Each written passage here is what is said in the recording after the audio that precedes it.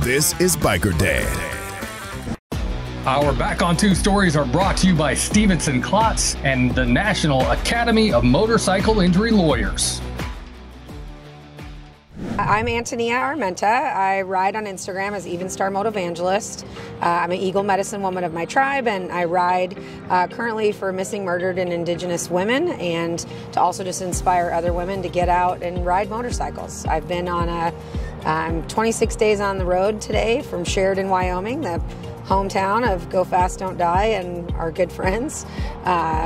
Headed for New Orleans for Thanksgiving, and I had a lady not see me in her blind spot, clip me, and run a red light.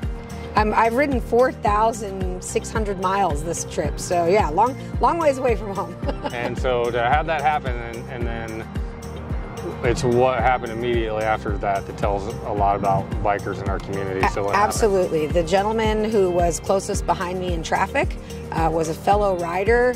He watched the whole thing happen. He immediately used his pickup to block traffic, ran to help me, make sure that I was okay, picked the bike up. He was most concerned. He said, "Sweetheart," he said, "your bike just rolled over." He said, "You rolled about 3 times and popped up like a mad little grasshopper." He's like, "Sit down, are you okay?" And you know, he said, "My wife and my sister are out riding today. I, always worry about them and people." He said, "And I just watched my worst moto nightmare happen right in front of me to a woman." He said, "And I'm just glad you're okay, but really helped me out. Followed me here all the way to Mobile Bay, made sure that my foot peg was turned and wanted to make sure that I was safe." And so he escorted me right here to the dealership, and here we are. Awesome. Well, good story about how bikers help bikers no matter where we are in the country. So guys, just keep that in mind when you're out there in your cages. That's what we call cars, and you're seeing somebody on a motorcycle, and somebody like our friend right here. So please, it's real people, you guys. That's a life rolling out there, and I'm just really grateful to be here and be okay.